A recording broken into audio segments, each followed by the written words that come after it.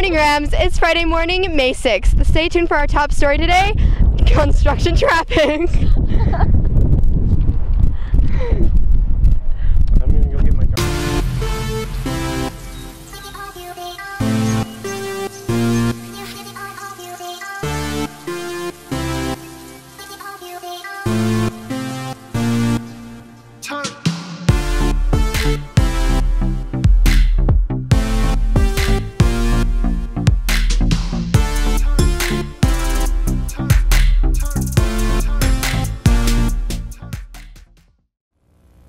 Good morning, Highland High School. My name is Matt Anderson. Would you please stand and say the pledge with me?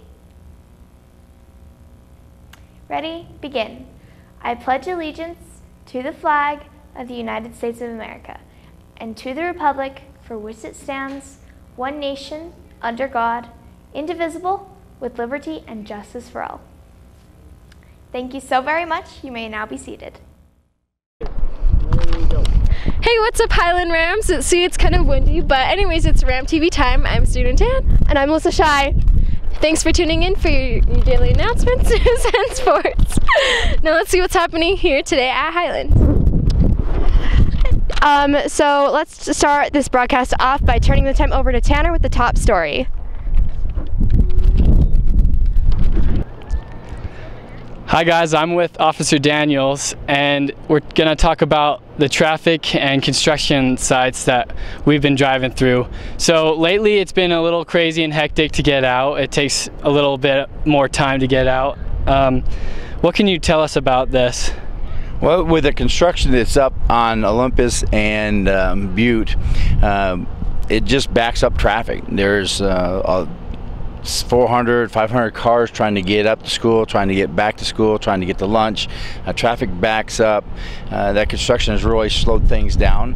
We're really trying to help alleviate some of that pressure, but we're asking the students to do their part. And what we want them to do is to slow down and maybe leave a little extra space between them and the other drivers. Don't get so impatient. We get a lot of students that are cutting other drivers off. They are inching through the intersections and blocking the intersections, and that's just an accident waiting to happen. Yeah, I understand that, and I understand we should be slowing down a little bit and taking our time. I also heard that we have some motorcycle policemen that are around the area to keep us safe. What could you add to that? Well, we've been doing some extra patrols in the area since the construction began.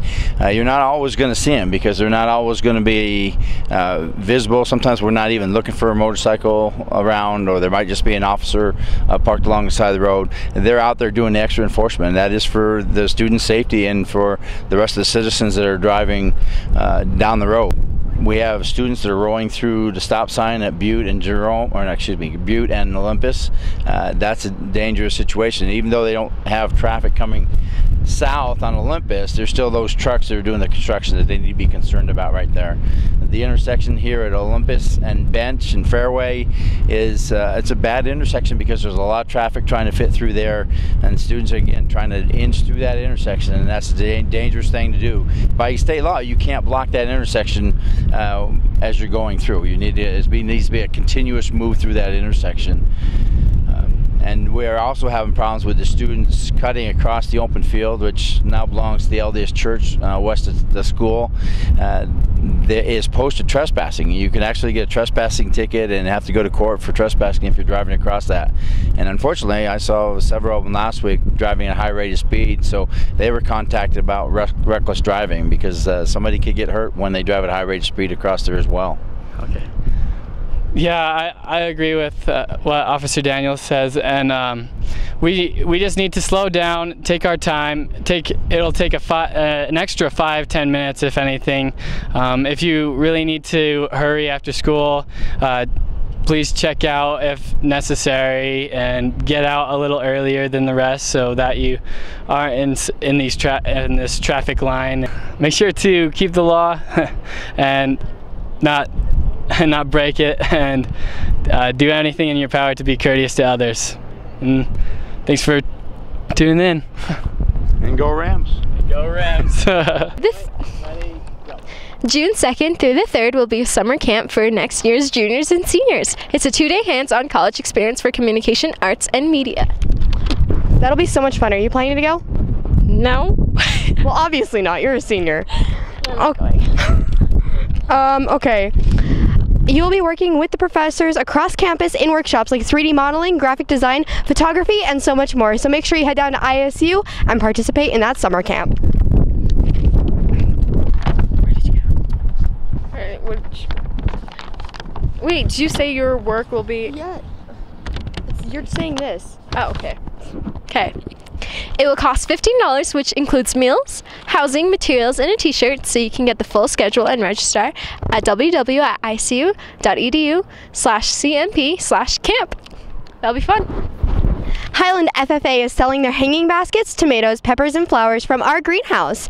The sale starts today and goes until the 31st. So if you want some special flowers made right here at Highland, make sure you support the FFA in their fundraiser.